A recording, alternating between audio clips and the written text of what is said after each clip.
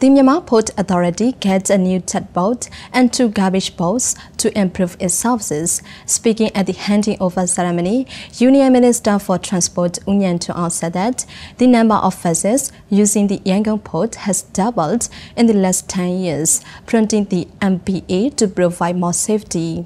The tugboat, which is 29 meters long, was built by a Chinese shipbuilding company under the supervision of France Bureau Veritas BV and International Classification Society.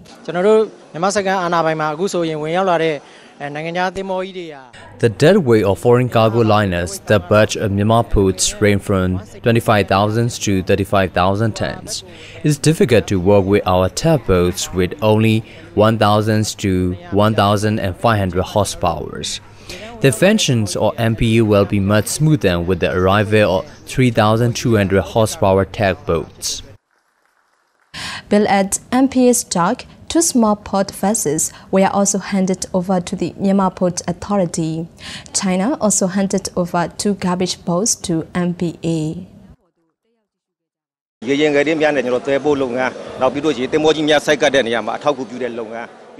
We are going to use these small vessels for transportation and smooth batching of large boats. The garbage vessels will be used for clearing the waste and things that can cause water pollution in the vicinity of the port to prevent environmental pollution.